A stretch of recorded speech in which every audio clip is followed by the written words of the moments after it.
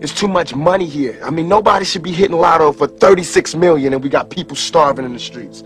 That is not idealistic, that's just real. That is just stupid. Should have $1 million, $1 billion and then there's people starving. There's no way, there's no way that these people should own planes and their people don't have houses, apartments, shacks, drawers, pants. I know you're rich, I know you got $40 billion, but can you just keep it to one house? You only need one house. And if you only got 2 kids, can you just keep it to 2 rooms? I mean, why have 52 rooms and you know there's somebody with no room? It just don't make sense to me.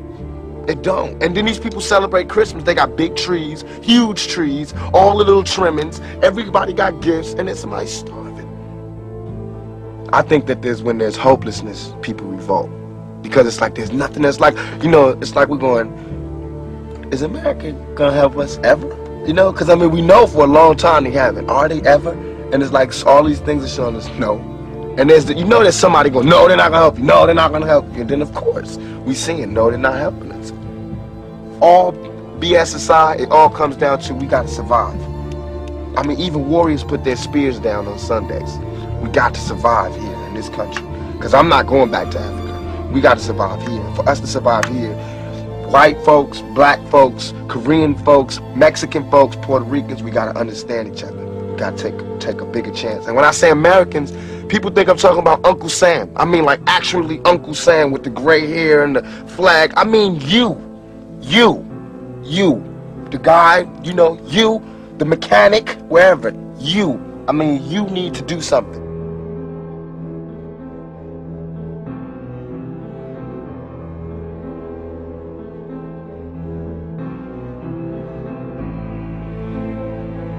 Because people keep saying, well, what are you doing? What are you doing in the bed in? What are you doing 2 virgins? What are you doing together? What are you doing? What are you doing? That's where we first came out with, all we're saying is give peace a chance. Literally came out of my mouth as a spoken word to a reporter. After being asked millions and millions of times, what are you doing? Well, all I'm saying is give peace a chance. Not that I have the answer or I've got a new format for society, because I don't, and show me the plan before we knock all the buildings down, you know.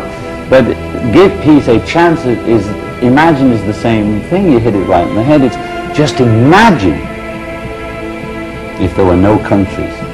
Not no places where we each had our little spot. But imagine, there was a time, you know, when you didn't have to have a passport to go from country to country.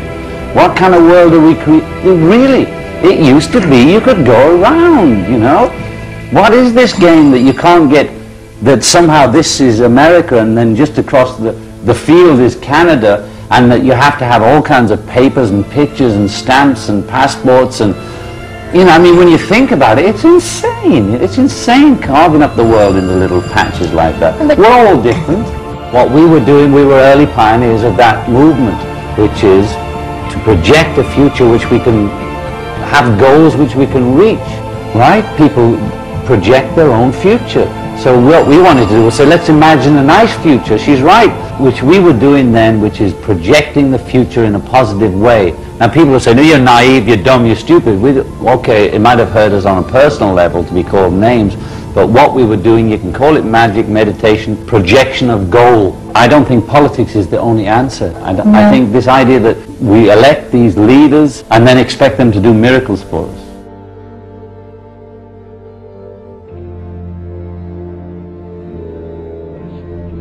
We must always maintain a kind of divine discontent.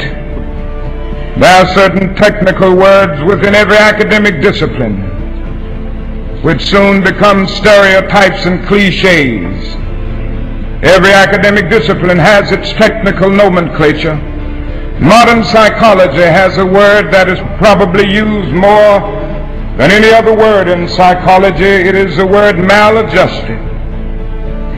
Now, certainly we all want to live the well-adjusted life in order to avoid neurotic and schizophrenic personalities. But I must honestly say to you tonight, my friends, that there are some things in our world, there are some things in our nation to which I'm proud to be maladjusted, which I call upon all men of goodwill to be maladjusted. until the good society is realized. I must honestly say to you that I never intend to adjust myself to segregation and discrimination. I never intend to become adjusted to religious bigotry. I never intend to adjust myself to economic conditions that will take necessities from the many to give luxuries to the few. I never intend to adjust myself to the madness of militarism and the self-defeating effects of physical violence. And I say to you that I am absolutely convinced that maybe the world is in need for the formation of a new organization, the International Association for the Advancement of Creative Maladjustment. And through such maladjustment, we will be able to emerge from the bleak and desolate midnight of man's inhumanity to man into the bright and glittering daybreak of freedom and justice.